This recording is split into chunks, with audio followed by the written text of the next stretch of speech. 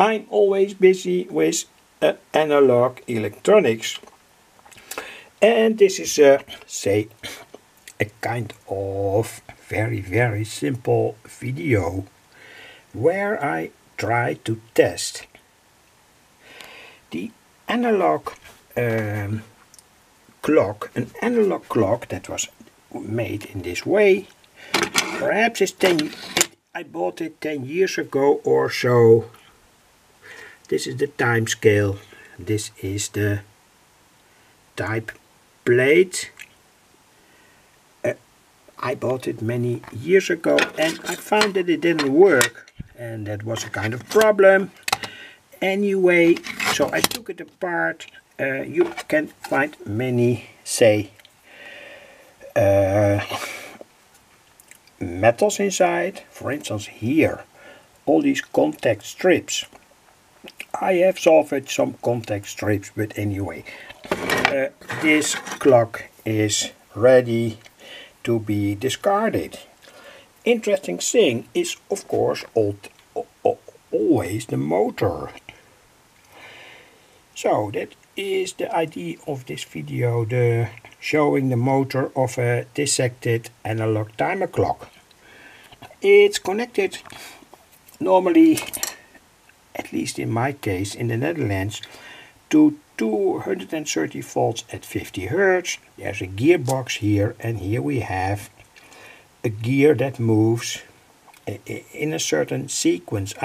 I don't know exactly how quick it moves because the motor was defective. Though there are of course some interesting things to tell.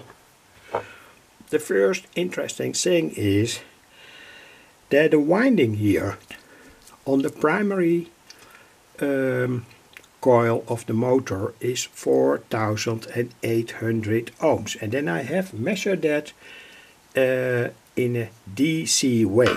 Of course, on 50 Hertz, the say AC resistance will be much higher.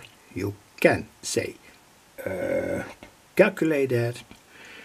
There are many possibilities on the World Wide Web where you can calculate the AC resistance of a coil, but the DC resistance always gives a good idea about, say, the properties of such a transformer.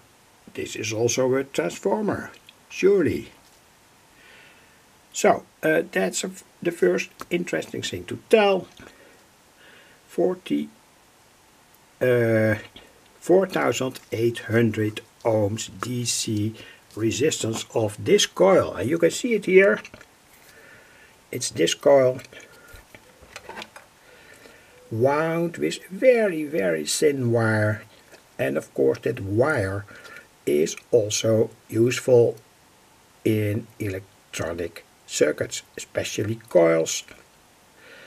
Say coils in the 100 millihenry range. That's you can make these coils with this wire. So not in the microhenry range, but say 100 millihenry, etc. Try, go to my YouTube channel where I have made many videos about testing coils, measurements of the inductance, etc. Anyway, well, we're now going to give the coil of the motor some energy. And you can surely hear and see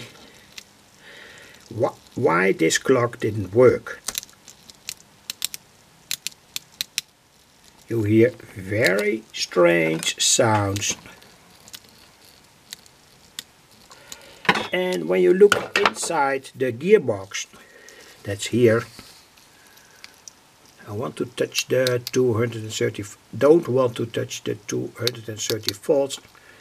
you can surely see and hear what happens.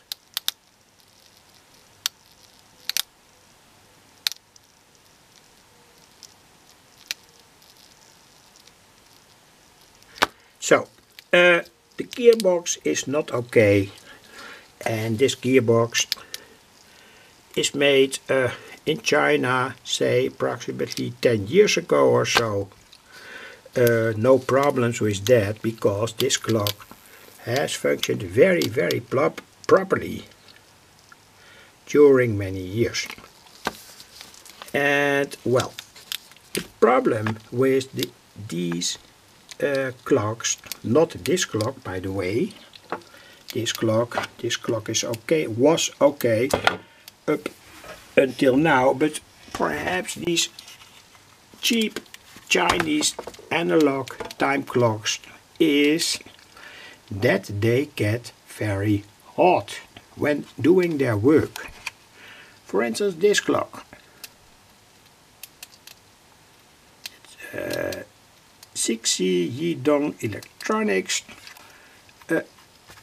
I have to say surely that I don't trust the way that this clock was made. I tested it a few times and I found that the whole unit got very hot, and that's bad. This clock, by the way, did not get hot, and this is the motor from this clock. So here you see that a kind of lever tries to pick up something inside that gear unit, etc, etc. So anyway, no hope for this motor. So that was more or less all to tell. Thanks for watching.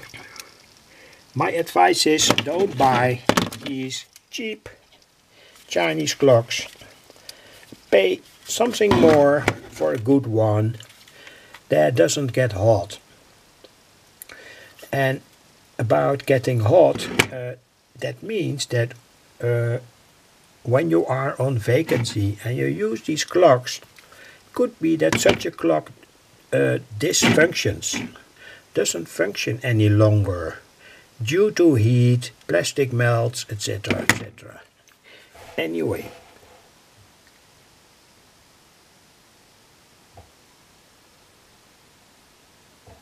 and of course this is, say, the best idea.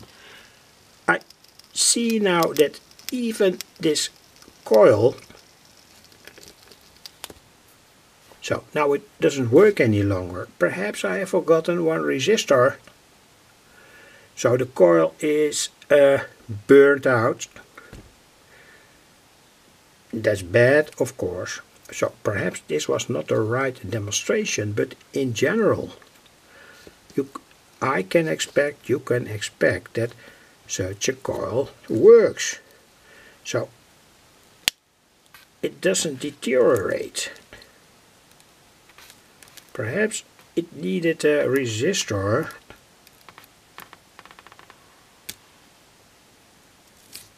Anyway, well,